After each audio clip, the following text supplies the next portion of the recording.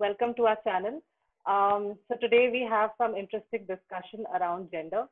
Gender equality, as we all know, is not a new concept. It does not need an introduction as such.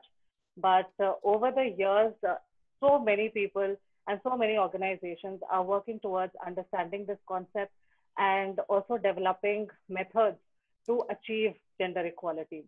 Somewhere down the line, I also feel that in our approach, in our work, we have also ended up somewhere down the line defining or giving meaning to gender roles, to also the way we all react to a particular gender, let's say, even having meaning to masculinity or femininity. And sometimes we also then end up having misconstrued understanding or misrepresented understanding of these terms also. So I think it's very important that we have some discussion around that, and gender stereotyping also something that's become very common. So it's an absolute pleasure today and an honor for me to introduce you to Mr. Juan Pablo Ramirez Miranda. He's a part of UNESCO. UNESCO, as you all know, stands for the United Nations Educational, Scientific and Cultural Organization. He joined UNESCO in 2012. Currently, he's serving there as the head of social and human sciences. This is in the New Delhi cluster office. He's been supporting the implementation of UNESCO's mandate on areas of social inclusion, youth sports, gender equality, and he's working, in several countries and their development like Bangladesh, Bhutan, India, the Maldives, Nepal, and Sri Lanka. In the field, he has also served in Vietnam and Costa Rica, respectively, as an executive officer to the director and implementing programs related to education, social inclusion, human rights, gender equality, youth, and the rights and empowerment of people of African descent. So he comes with a diverse, experience, and UNESCO's work with respect to gender equality, and also some of the challenges they have faced, the research that they have seen. We thought that it will be very interesting to hear from him. So without taking any more time, Juan, I think I hand it over to you. If we could understand, the work that you've been doing broadly so far first, and then get into further discussion. Yes, thank you so much, Shivangi. It's very, very nice to have this dialogue on such an important issue, particularly with someone as committed as you to the empowerment of women, to gender equality, and to protecting women's rights. Of course, I have been in India only briefly for some almost 2 years, but it has been a very welcoming country. I've been delighted to work here, and particularly to be with UNESCO to address something as important as youth empowerment, the issues related to sports for development and empowerment, and of course, gender equality and inclusion on a broader perspective, particularly on issues related to persons with disabilities. India has transformed itself very rapidly, and in such a large and diverse country, there are large and diverse challenges to address. And we are delighted to work hand in hand, not only with the government, but with partners at the grassroots levels, with academia, with civil society, with a lot of counterparts that we call the UNESCO family and others, to join with the government and the people of India in this path towards sustainable development and sustained peace. Wow. And as far as, gender itself is concerned, I understand that you do a lot of research around that as well. And how has your experience been there? Yes, we are celebrating this week the 75 years of the United Nations. UNESCO was born 1 year later, so for us next year we will celebrate 75 years. But number one, the world has transformed itself a lot over the past 75 years. We have never ceased to be an ever-evolving organization. At some point, when it comes to gender equality, our message is very clear. Women and men must enjoy equal opportunities, choices, capabilities, power, and knowledge as equal systems. And that is why since 2007, our member states, that is basically 193 countries in the planet, that come together every 2 years for a general conference to decide on our program and our priorities. Since 2007, they decided that gender equality would be a global priority for UNESCO, that everything we do, that all our actions, all our programs need to include gender considerations, need to mainstream gender as part of our programming, and need to strive for being gender transformative and contributing to the empowerment of women. In general, we want to ensure that this is reflected all across the board in our policies, programs, processes, so that it's advanced not only in our internal processes, but also on our work on the ground across the network of somewhere over 50 field offices that we have across the world. And basically, we have, as I was saying, a large network of what we call UNESCO chairs in universities. We have some networks who carry out work as related as research, training, advocacy regarding gender-related matters. But of course, this involves working with youth, addressing the issue of gender-based violence, working on issues, as you said, UNESCO's educational, scientific, and cultural organization of the UN. We work on education of girls and women on comprehensive sexuality education, because reproductive and sexual rights are very important, on the issues of communication and training journalists on addressing gender stereotypes in the media, and how to communicate on gender-based violence, because it's always very important for the media to acknowledge their responsibility and their needs to communicate this with the right approach.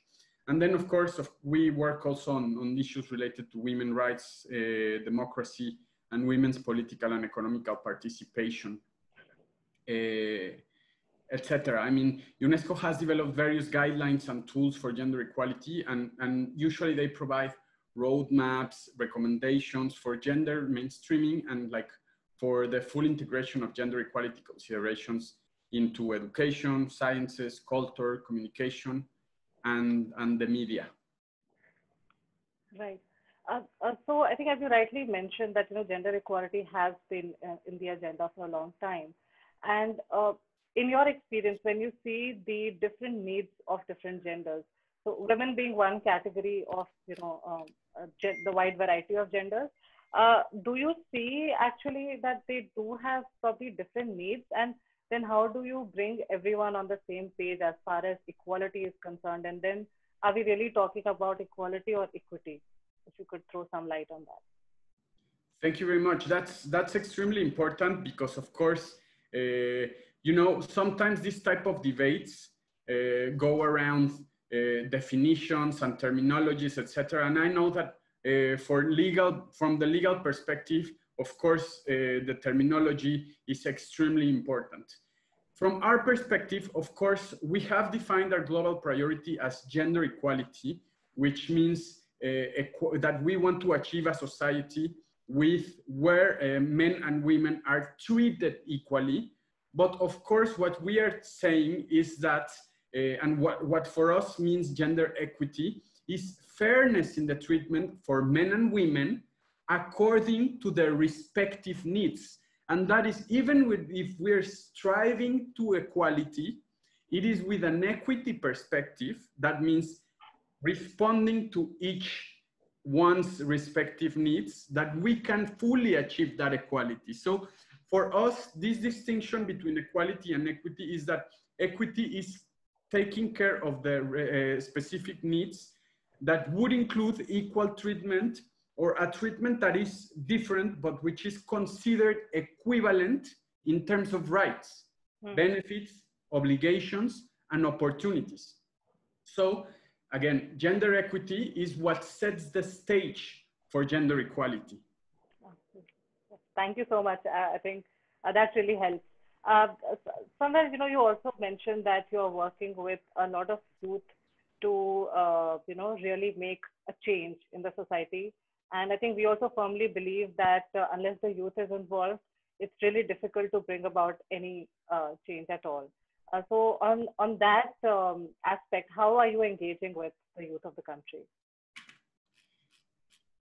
I mean, first, on the perspective on how we address this issue, I want to complement what I was saying in terms of equity with a very important concept of intersectionality.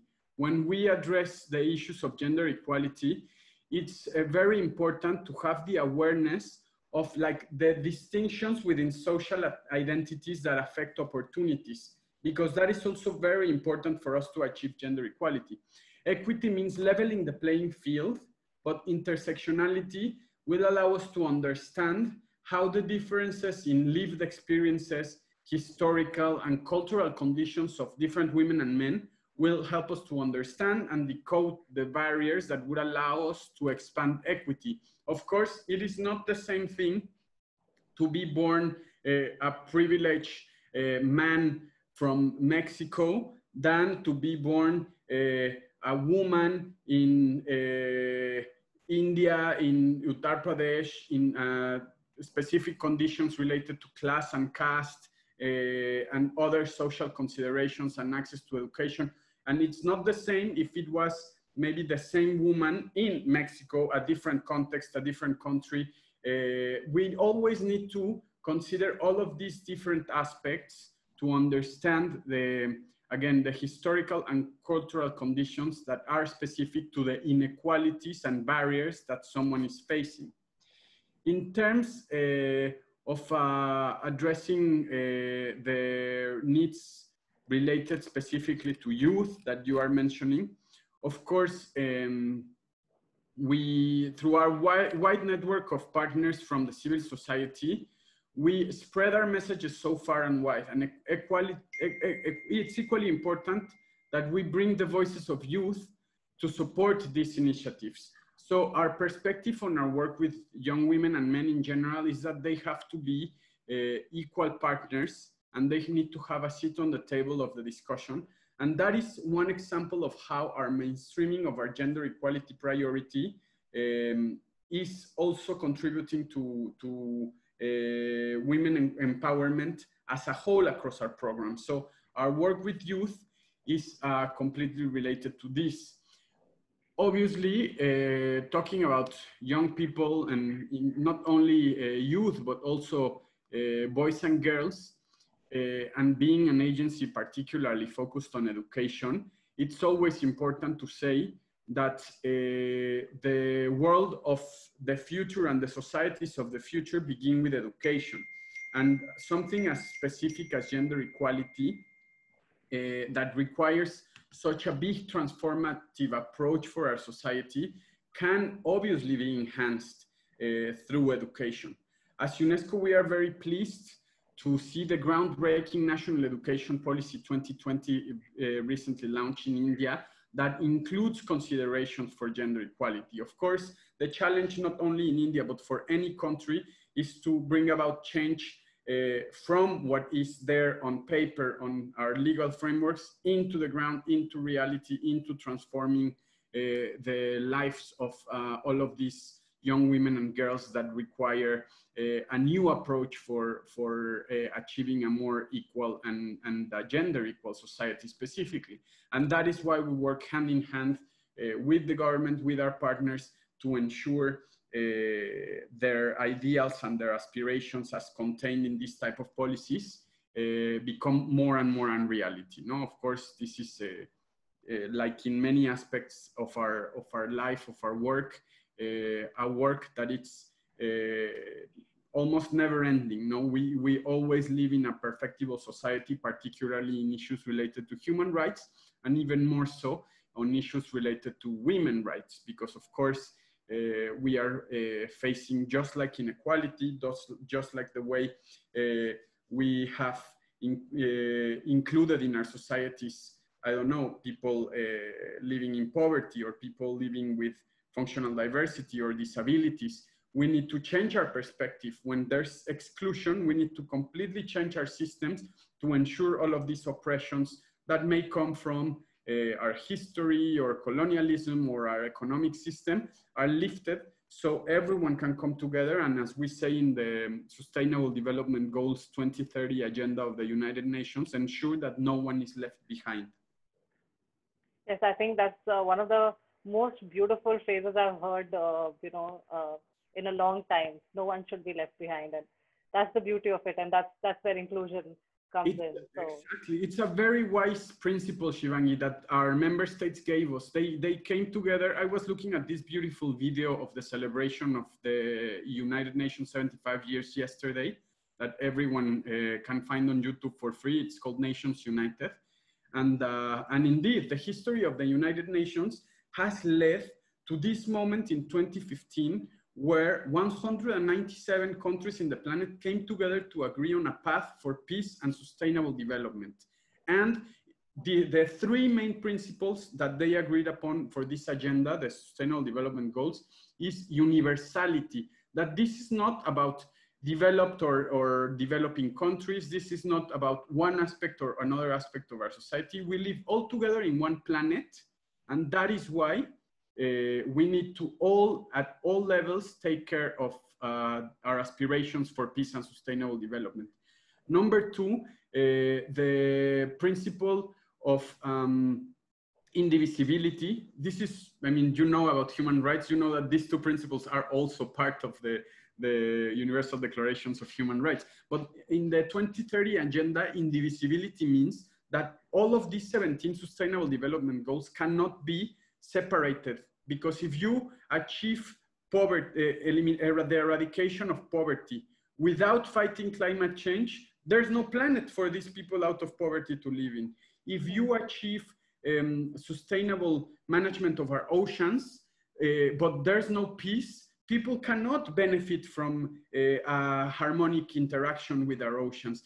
And the third principle is exactly leaving no one behind. And in that sense, it was extremely important that there is one specific goal devoted to gender equality. Sustainable Development Goal 5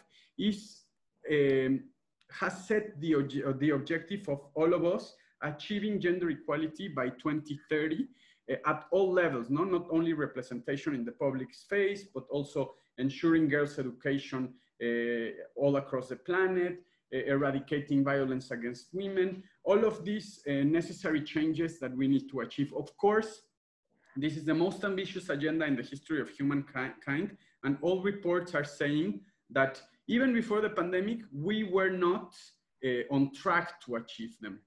Now the pandemic, of course, is like the most disrupting event in our lives, in the recent history of the world, in the lives of most of us who are living today. And this will, of course, imply going a little bit back in what we had achieved on the Sustainable Development Goals. But the important thing is that we have an agreed roadmap that was signed off by all countries on the planet. So civil society can join, can ask their government to stand for their commitments that they made. And by 2030, we will have achieved some. There will be some work left for sure, but we can continue to strive towards these ideals. Yeah, certainly. So actually, thank you for giving us that background as well, and that really helps. And especially the way that you said that, if we achieve certain aspects and we don't achieve the rest, ultimately there is going to be no benefit, no harmony at all. So I think that's a great takeaway for me as well. And Shivangi, when we talk about gender equality, it's just pure logic. How can we consider that we have arrived somewhere as humanity if we are leaving behind 50% of the world's population? Because there's a moment where we need that realization at all levels to understand that moving forward needs to include all of us working together towards gender equality. Absolutely.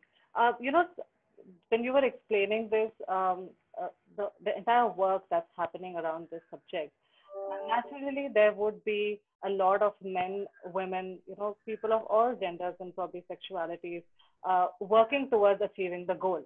And in our experience, whatever work we've been doing, we do come across a lot of situations where women say that, it's difficult for men to understand the difficulties we face. So I think my question to you is that, with a wide variety of partners that you have in the work that you're doing, I'm sure this is just one of the mindsets. There could be so many more thoughts and challenges as well that people have. So how do you, cross these hurdles and then ultimately reach closer towards the goal that you have set? Yes, indeed. I mean, when I was thinking about your question, of course, I think of this famous poem of Hafiz Ibrahim that says that a woman is a school. If you teach her, you teach an entire generation. I have heard that a lot in India. It's something very ingrained in people's minds. But what I'm trying to say is that gender inequality is a matter of concern for everyone. So how can our economy develop if this part of our population is left out as a resource, as I was saying? How can we make sound policies for everyone when one part of the population is kept out of decision making, particularly in policies that concern them? If a policy, if a rule, if a law is made without taking into consideration the specific needs of women, it means that they are not fully encompassing the needs of everyone that is concerned, because most of our laws, of our rules are targeting everyone. No? When we look at gender equality from a rights-based approach, of course, this provides the legal framework to hold people accountable. And so it is important to note that law doesn't always defend women's liberties. For example, girls may have the right to free and compulsory education, but they usually face also social obstacles that restrict their capabilities and hinder them from exercising this right. So again, an awareness on the intersectionality and the needs from policy to practice is very important to address these barriers. The conversations in general that we are having around gender equality are very important, but there's something that it's very, that for me is missing, and this relates very much to your question on men not understanding the reality and not necessarily only the needs faced by women, but I don't like using a strong word, but it's the oppression faced by women due to all of these inequalities in many contexts. So we need to bring more men into the conversation. That is something usually missing from the areas of gender equality. Of course, it is natural that resources devoted to gender equality go directly for women's empowerment, and it's natural that women defend their own rights. But of course, women need to understand and need to come into the conversation and open up spaces for dialogue so that gender equality is looked as an opportunity for development of all, rather than just a controversial social issue. So as we were saying, gender equality doesn't mean men and women should be considered equals. No, no one is equal. In this world, we are all different persons. We have all our individuality.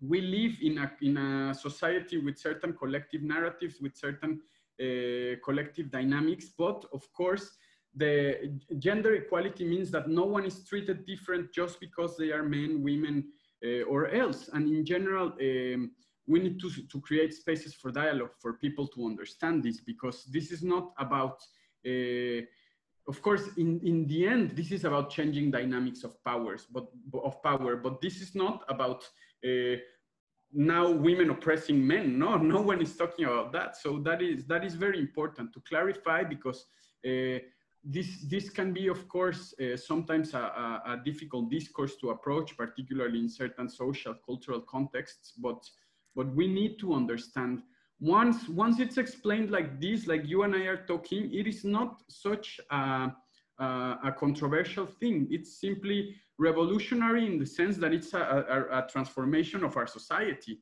But this is not something that will radically affect anyone when it's achieved. It's only positive in terms of its outcome.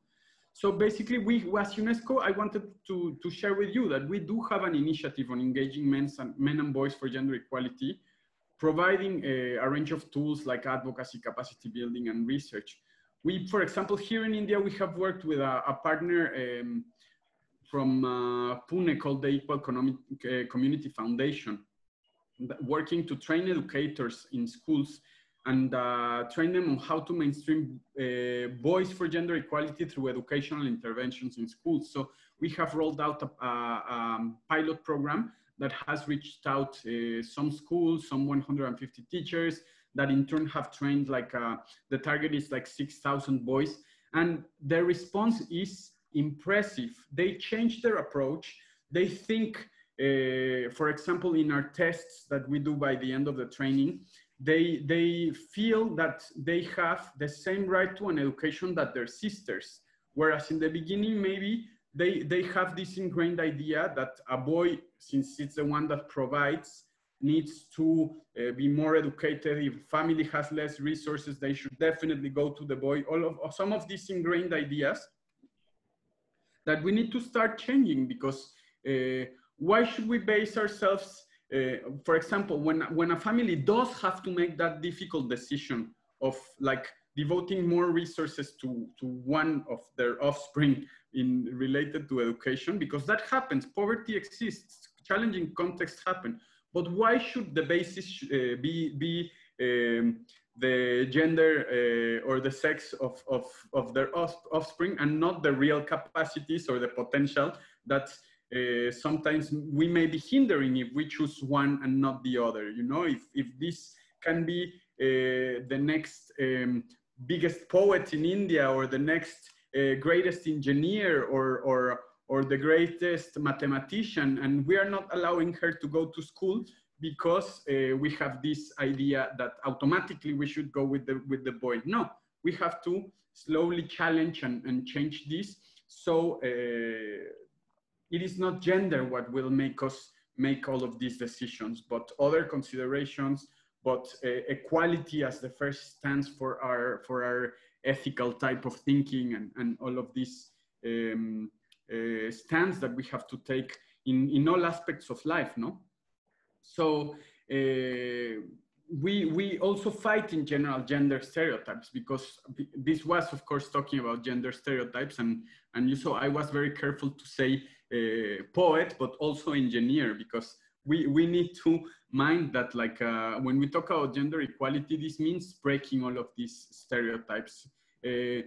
Of course, we say that educating a woman is educating a generation, because they usually tend to be closer with in the family, etc. But we even that beautiful poem we have to begin to challenge, because those stereotypes and issues related to the sharing of care, etc., help trace women's disempowerment up to the stream and the right source. So right there, sitting on top is the patriarchal structure that regards men as superior.